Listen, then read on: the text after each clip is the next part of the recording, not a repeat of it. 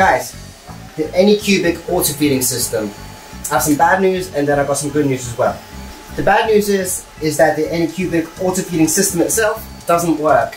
The good news, however, is that I managed to redesign the part that is giving us the problems, which makes the system function as intended. So I already posted quite a few videos on this auto-feeding system, and my previous solution was to use this little cardboard washer that comes with the Anycubic resin bottles, and you would put it in the Anycubic cap, and that would supposedly help a little bit. But let me just show you how that this cap does not work. Just like that. So that we've got one, and remember I have two of these now because I had Anycubic send me a replacement one. Yeah, the cap just doesn't hold. And let's just do it into a different bottle as well. So previous one was ABS-like resin. ABS-like resin is again. And let's do another bottle. This is basic resin bottle. So let's put it in here. Oh, this one's complete. Look at that. We have one more, and we've got a standard resin bottle. I cut this one out. I'll show you why in a bit.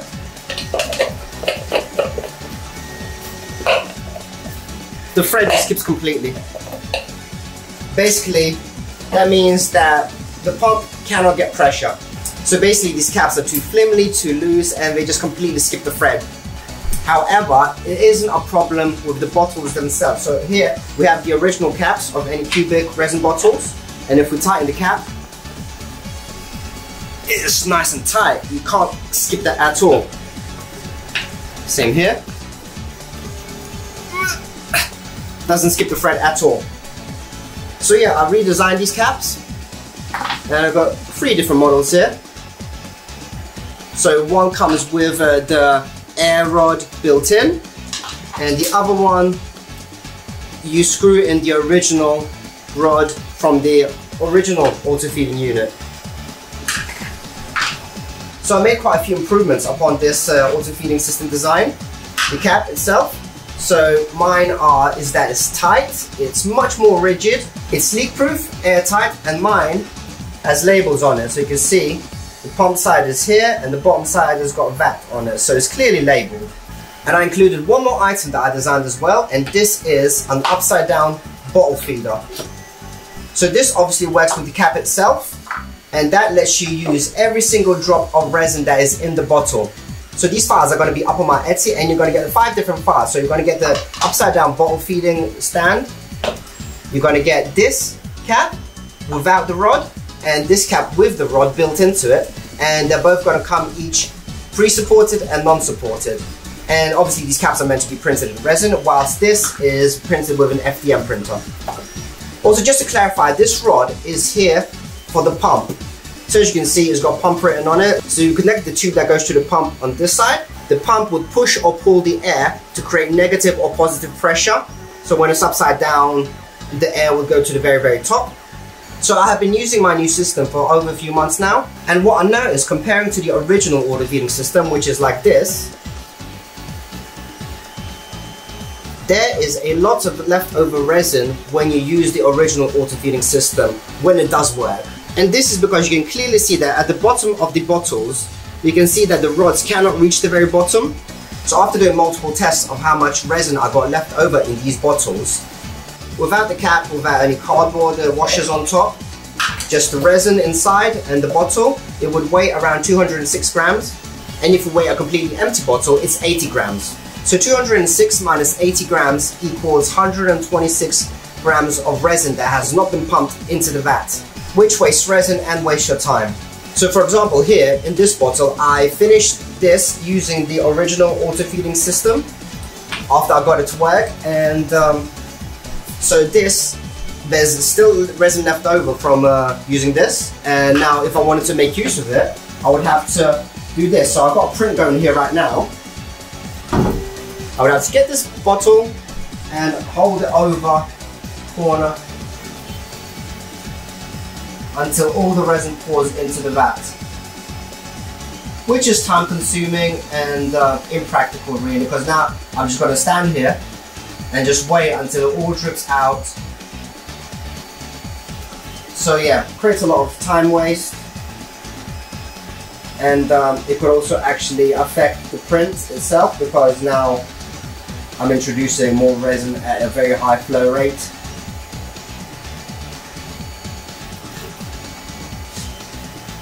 However, if you use my system, since the bottle is upside down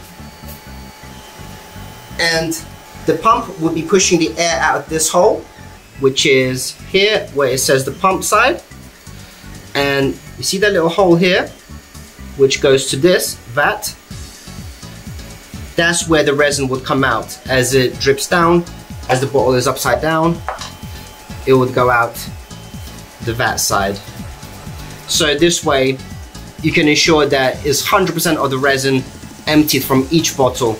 And I weighed multiple bottles after using my system, which totals to 80 grams of multiple bottles that I've used. So it would be upside down like this using my system, and the final weight of the bottle will be 80 grams, and I repeated this with multiple bottles and it works pretty flawlessly, which means zero resin is wasted and your time as well, which is great.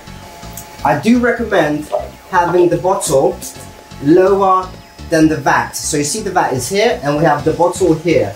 I also tried placing it at a higher point like this. However, due to the gravity being slightly higher than the vat, when the pump is not engaged, the resin can trickle down into the vat when you don't want it to. However, if you place it on the floor like this, you won't really have any problems.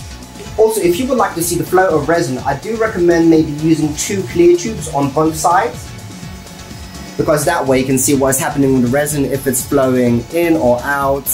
Also, to add on to my previous videos that I've done about the auto-feeding system, if you have a large print on the way and you want to make sure that it's 100% functional, at the start of a print, do make sure that auto-feeding is enabled.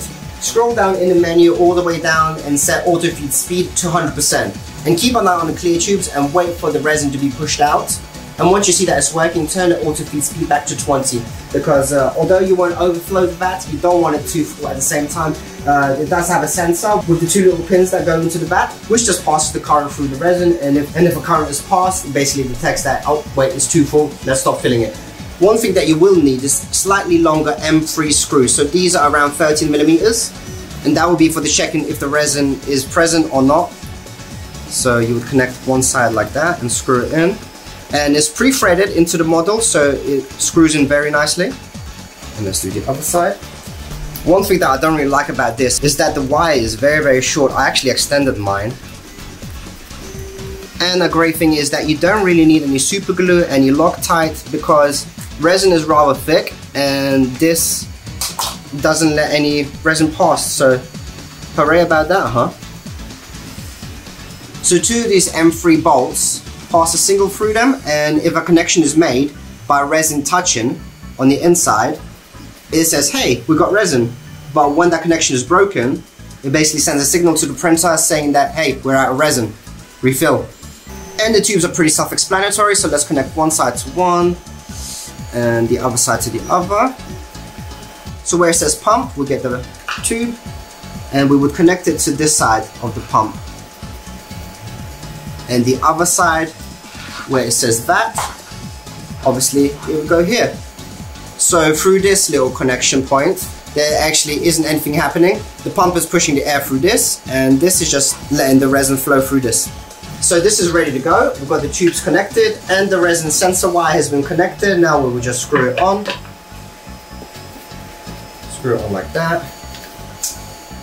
Tight, and this time, look, we can do it tight and it won't lose the thread.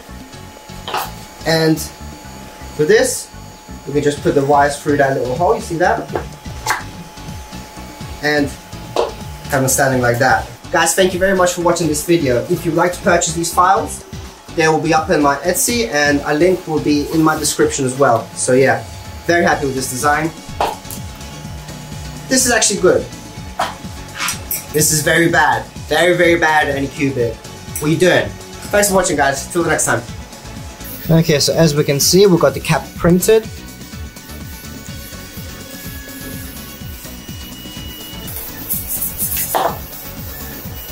Okay, so before I start removing the supports, I am going to put the cover on my resin printer back on. This is just in case any of the supports that are removed so they don't fly off. So let's remove them. Quite simple. The supports are pretty thick, so need to be quite careful. And I'm just using gloves and my fingertips basically. So far I haven't needed to use the tweezers, but if I do, I've got them right next to me, and I'm just gonna grab it like that and twist it slightly. There we go. And the inside looks pretty clean, pretty straightforward. And now we just put it in the IPA bath and let it sit there for 20 minutes. Well, at least that's how I do it. Give it a nice stir and clean it with a brush. Got that. And let's put it in the IPA bath. And I'm just going to leave it for a bit. Okay, and we have the second model, and this one is with the actual pump rod. So instead of having to screw in the metal rod, this one comes built in. And you can see it is printed as one piece. So let's get this off the bed. So this is just an alternate version in case you guys don't have the rod, as I mentioned. So where's my scraper? Here's my scraper.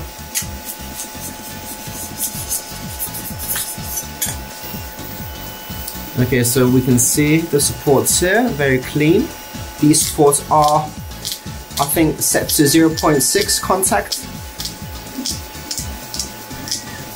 And they come off very easily. And it looks like it's printed pretty perfectly. And this rod is just there. So, these supports are a bit harder. So yeah, this rod is only there for creating the pressure. So the pump pushes air out of this tube, which creates more pressure. Now these supports are a bit tighter, so it's a bit harder to remove them. But yeah, these files are going to come with an unsupported one as well, in case you guys want to support it yourself. But for these, since I print this 100% solid, I do have the supports rather dense. Not dense, but thick. Because if I reduce the supports, it will detach during print, because I don't hollow this model out. I want this cap to be strong. I'm going to close the printer just in case any parts go flying. I don't want them flying into the vat. Just got my little tweezers, my little pliers. Let's just get the supports, and that, see, that makes the supports come off instantly.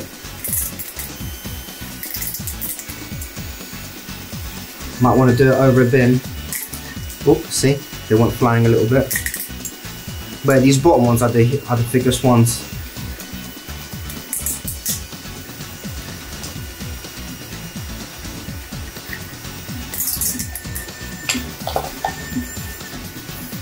But the rod is the key part for it to function correctly. And the rod is necessary because when the resin bottle is upside down, when the pump retracts the air out of the bottle, we don't want the resin going into the pump. So as the pump pulls air from this, the resin sits below it.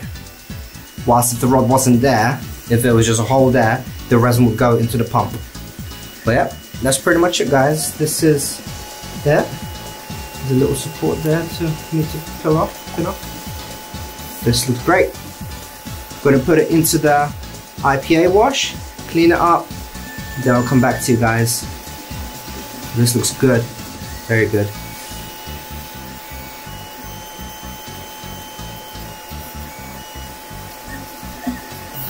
Now, one thing that I did do for the sake of testing this is refilling. So my auto feed speed is 100%, so you can see it's right up to the edge. But you can also see that if we look at the tube, it's been retracted, so nothing else is pouring. So it's doing its job correctly. But like I said, for the sake of experimentation and just check functionality that it doesn't overflow, it does stop when it's supposed to. So you can see it's not dripping when it's not supposed to. But yeah, this is an extreme case scenario because I'm on 100% auto feed speed. So this won't happen if you have your auto feed speed to say the normal 20%. But even at 100%, it's not overflowing. It's right up to the border, to a scary, scary amount. Like, look at it. But it's not overflowing. It kind of should be overflowing, to be honest. So don't have your auto feed speed on 100% all the time. I'm only doing this for experimentation. I think after this I'm going to change the auto feed speed back to 20%, I think.